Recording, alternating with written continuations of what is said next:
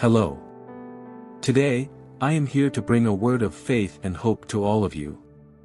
A word for those of you who have been going through struggles, for those of you who often don't understand what is happening. I will show you that there is a way out of any kind of problem. I will show you, in a practical way, how you can quickly exit this desert. Of course, there is a right time for everything, and God will allow us to go through this desert. But many people delay their desert experience because they don't understand what they need to do in this difficult moment. We will meditate on the book of Job, which teaches us many lessons, but we can see that despite all his suffering, the time came when his suffering ended. There comes a moment when the desert passes. The desert has a beginning, middle, and end. You who have been facing trials need to believe in this. You must not lose your faith. What God has prepared for you is much greater and better than anything you have experienced so far. Amen. The Bible says that what no eye has seen, what no ear has heard, and what has never entered the heart of man, is what God has prepared for those who love him. Glory to God. Many people have commented that they are getting stronger through our prayers, and I am very happy about this because I also become stronger when I pray for you. Many people have been living in a difficult cycle of suffering and struggles, but this cycle is ending. This cycle is closing to begin a new one. For this, you need to understand how God works, and that's what I want to bring to you in this message. I know that many of you are going through very difficult times, but I believe that no one has gone through a moment as difficult as Job's. Job was a man who lived through two cycles in his life. One cycle was marked by extreme poverty, destruction, humiliation, and defeat within his home, a time of great sadness.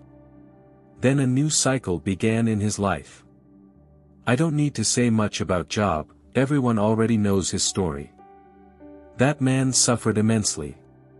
But Job prayed for his friends, even when they accused him. You need to understand that you can only have this attitude if you are standing firm with God, if you are connected to God. God has said, "Forgive as I have forgiven you.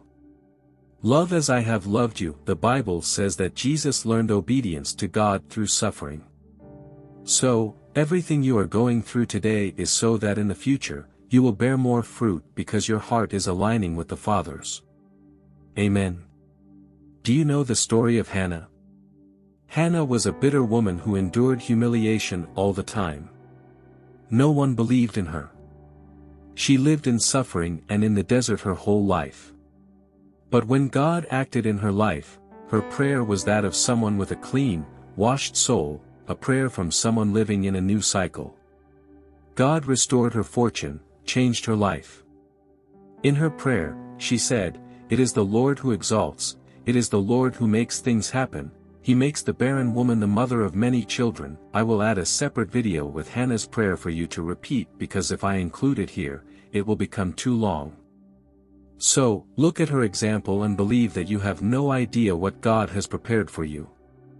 I myself have been through a very difficult desert, but when I understood that my deliverance would come from the Lord, that's when everything started to change. As my faith increased and as I prayed more, the Lord made me take a step out of that valley. Today, I am here to show you, especially for those of you who are going through the valley, living a time of tribulations and difficulties, that in God, we achieve our victory. Stop looking at the problem, stop complaining. God has something big for your life. You are about to experience the best years of your life. You are about to experience the best from God. Receive this by faith. Believe and receive with all your heart. Only then will you live God's work in your life. Close your eyes and surrender your heart to God. Let's pray. Lord, I want to thank you for this word that you have placed in my heart. And I believe, Father, that it was not in vain. Many people are closing one cycle now and starting a new one, a cycle of prosperity, abundance, and we will say, "It's not by our strength, we did not enter this new cycle, but it was you who placed us in this prominent position, in this position of honor." Just as you doubled prosperity in Job's life, just as you brought joy to Hannah's heart, and she saw your work. In the name of Jesus, I want to praise you because your Holy Spirit is moving in our lives. Despite our sins and weaknesses, you love us, Father. Grant us the anointing of prosperity and blessing in all areas of our lives. We release forgiveness now, Father, and bless those who spoke against us and plotted against our lives, those who are now blinded by malice, envy, and the enemy.